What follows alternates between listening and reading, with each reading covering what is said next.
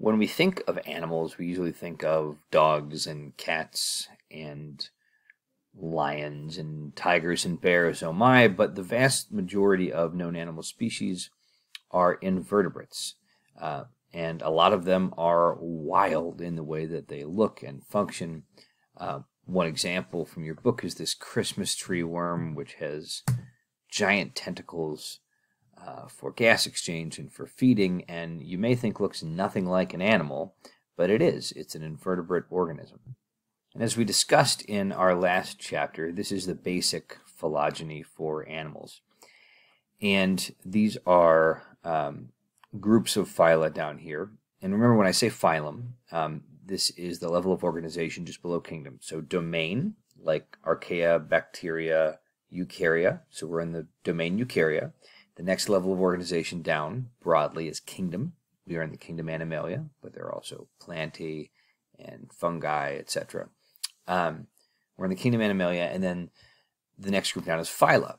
But there are groups of phyla that are more or less closely related. So Lophotrochozoa is a group of related phyla. Ecdysozoa is a group of related phyla. Deuterostomia is a group of related phyla. But all of them have a common ancestor, right? The phylum, or the kingdom Animalia, or Eumetazoa, is a true clade, including a common ancestor and all of its descendants. Now, Porifera likely evolved and branched off from the rest of the animals first because they don't have true tissues, and the rest of animals do. So we call the rest of animals Eumetazoa, right?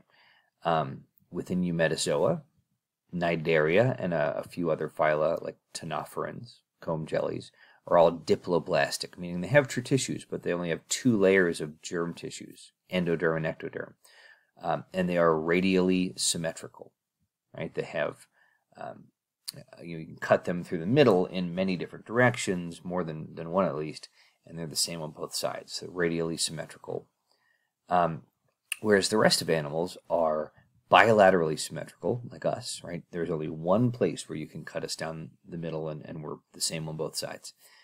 And also triploblastic. And then we have deuterostomes, right? Like us chordates and the echinoderms. And then we have two other groups, ecdysozoans, which have a cuticle that they must molt in order to grow, but protects them. That includes arthropods and nematodes. And Lophotrochozoa, which is a weird group of a bunch of other phyla.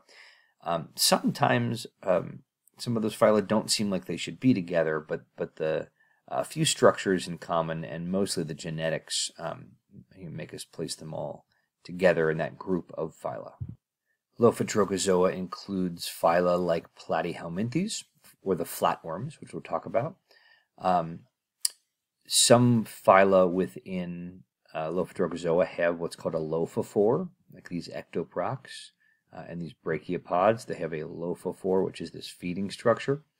It includes annelids, which are the segmented worms, like earthworms, and mollusks, which are a very diverse group of species that include shelled organisms like clams and oysters, along with snails and squids and all sorts of other things that we'll talk about. Ecdysozoa is the group of phyla that has that cuticle that they need to molt.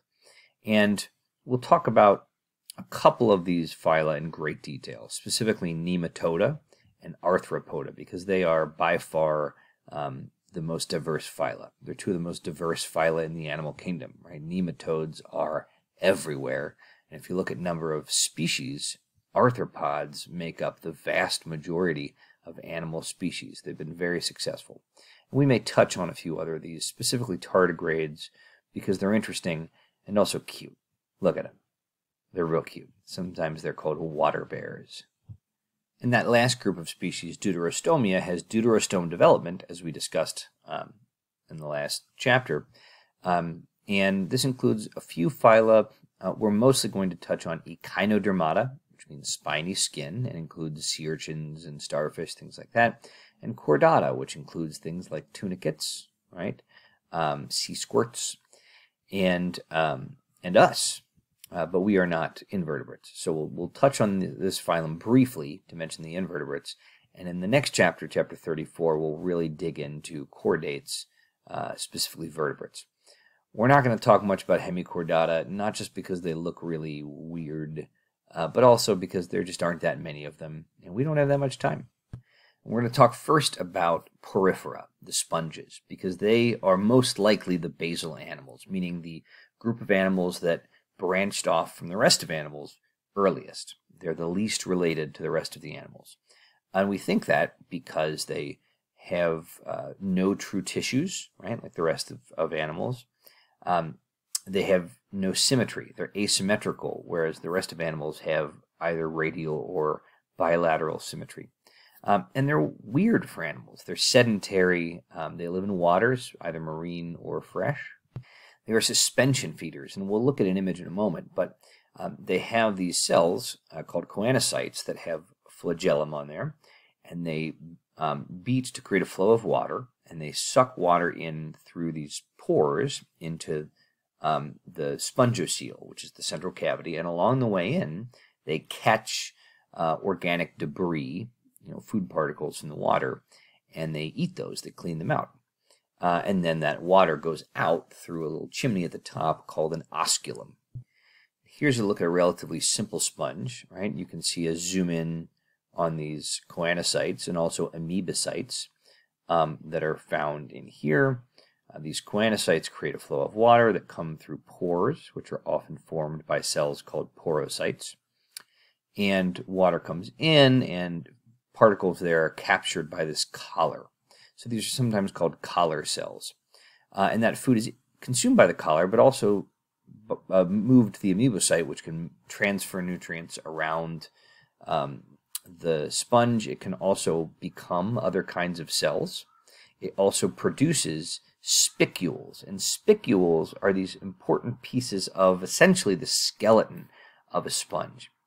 They're these hard little bits that can be made of either kind of a smushier protein or like calcium carbonate, or in some cases silica, glass. There's a group of sponges called glass sponges that are just beautiful, but it's all depending on the type of spicules that you have. And then water flows into this open space called a spongocoel, right? Remember, C-O-E-L always means cavity. So spongocoel means cavity in a sponge, right? And then water goes up through this osculum, which is the outgoing pore.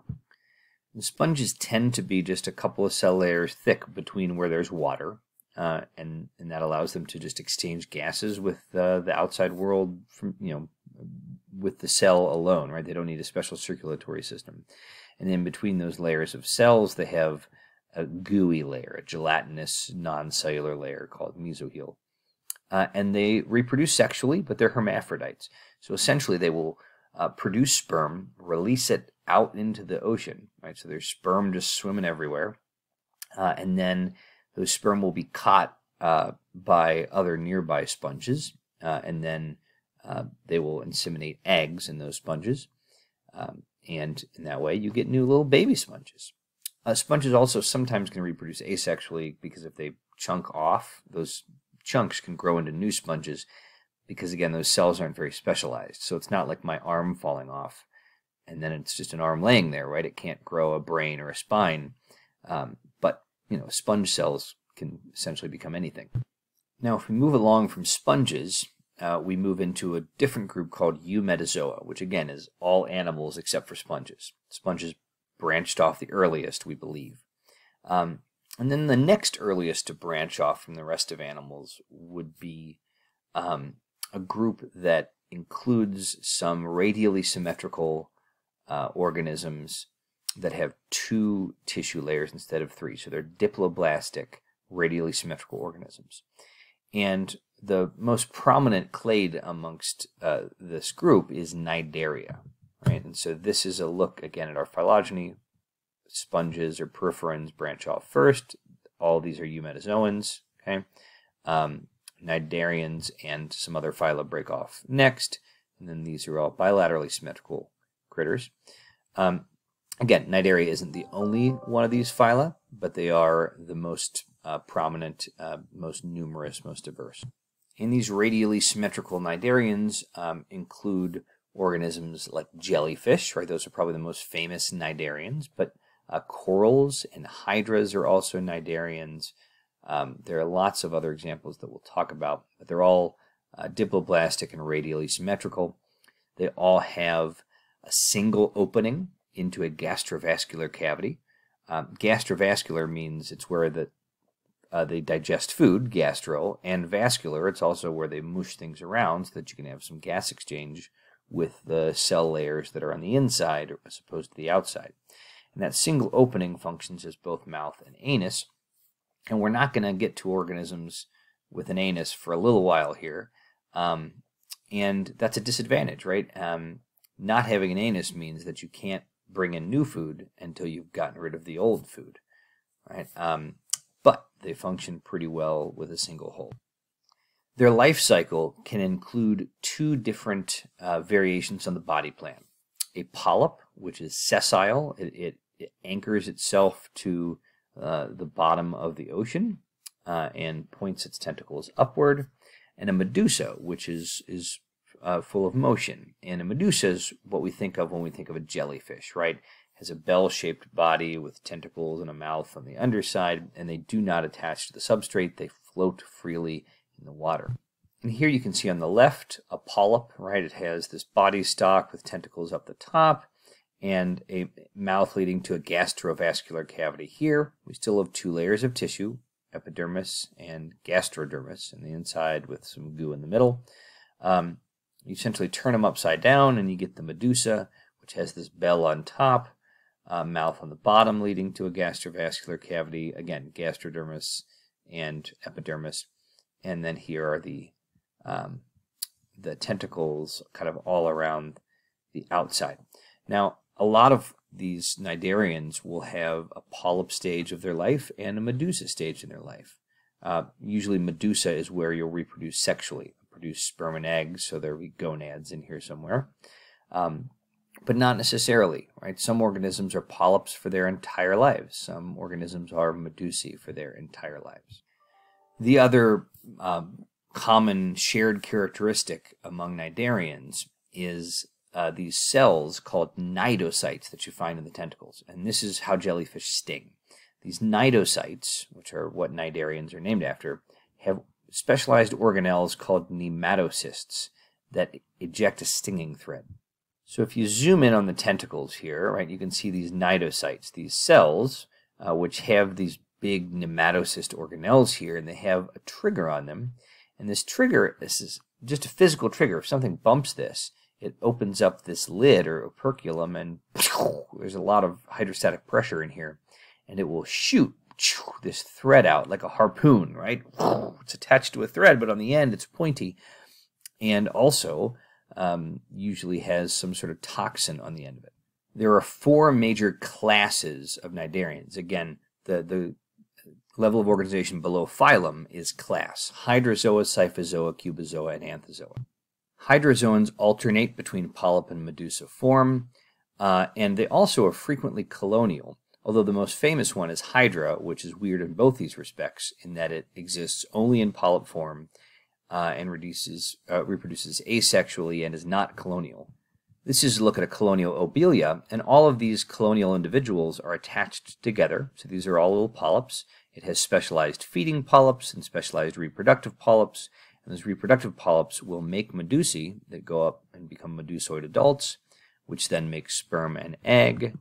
And those sperm and egg then come together and fertilize and become a zygote, which then will plant itself onto the ground as a larva and will grow into a new polyp.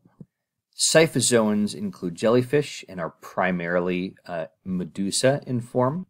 Cubozoans look like jellyfish in that they have a medusa, but they're very, very toxic, and they look like a box or a cube, so they're called box jellies or sometimes sea wasps because of a deadly sting they have. The final class are anthozoans, which include sea anemones, which are primarily polyp form, and also coral, which are polyps that form these calcium carbonate shells that form this giant habitat for a lot of other organisms at the bottom of the tropical ocean.